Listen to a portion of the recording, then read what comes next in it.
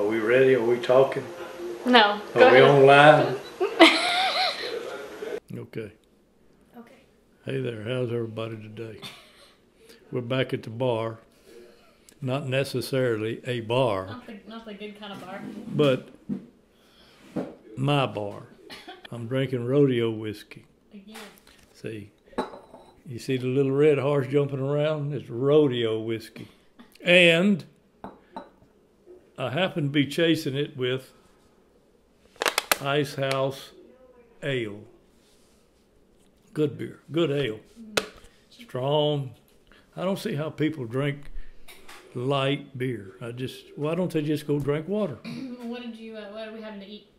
We're having, today we're having Squirrel, corn on the cob, sliced tomatoes, rice and gravy, Crowder peas.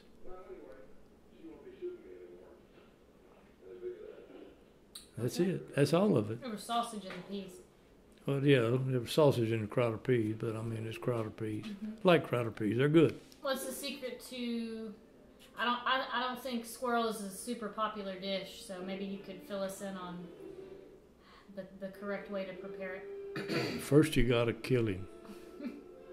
You gotta take your little rifle out and pop him in his head. And not in the body. No, you don't want to shoot him in the body because no, you don't want to do that. You want to pop him in his head. Okay. And after you shook him out and you get him skinned up, you got him cleaned up, you can figure on a squirrel to the person. There's 5 pieces of squirrel to the squirrel that goes in the pot.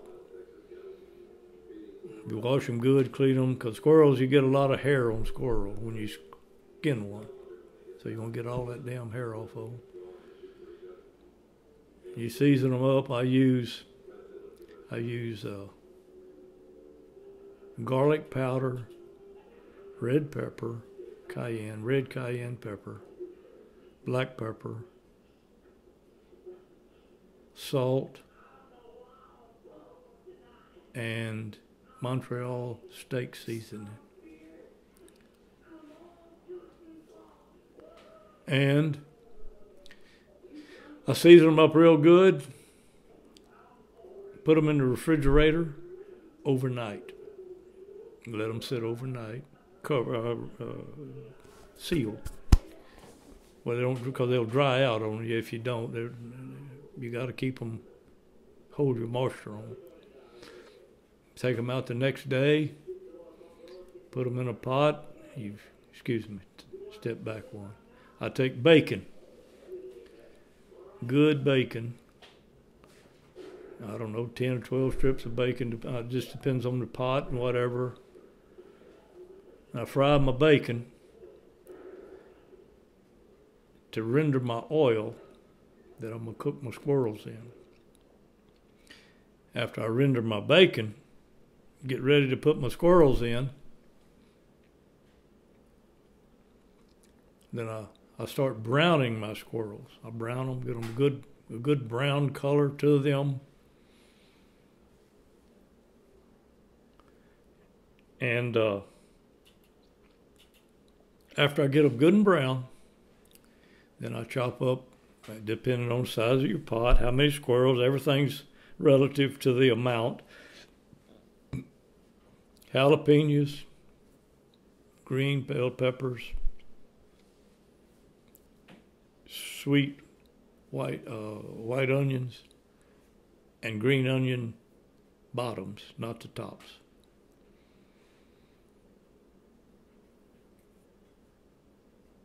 And I put all that in there with chicken broth. I don't like using water. I like using chicken broth. Yes, everything's better. After my squirrels, I do this after my squirrels are browned. Yeah. Then you put your seasoning, your vegetables, whatever you're going to put in there. And then you let them cook until your onions start turning clear. Then you cover them. You cover them, and then you got to watch it close, because if you don't watch it close, you're going to lose your moisture. You're going to burn You got to add, as needed, you add chicken broth. And it takes about 4 hours to make your squirrels tender, where you can eat them. Otherwise, you're eating shoe leather. Okay, so that's what we're doing today. We ate squirrels, and I watched my little honey bunny wife and my daughter, and they just gobbled up them squirrels. How do you feel about frying squirrels? Fry. Let me ask you this. It might be a better way to ask you. All right. For those out there who do fry squirrels, we don't want to hurt their feelings. No, we don't want to hurt nobody's feelings. But have you ever fried any squirrel? It's a rarity, because the only way you can fry squirrels where you can eat them are if they're little bitty baby squirrels. Baby squirrels, little squirrels, young squirrels. And you can tell they're young, but not only by their size, but their body color is white. Lighter, a lot lighter. Now those you can fry. You can soak them in milk, roll them in meal, and fry them up, make you a gravy, mashed potatoes, gravy, whatever, and that's good. But if you don't have enough of those, it's a rarity. You go out there and you got 5 or 6, 7 people, and you got to have a dozen of these little guys to feed everybody fried squirrels. You ain't got enough you ain't got enough squirrels. You know what I'm saying? Mm-hmm. To have a fried squirrel meal.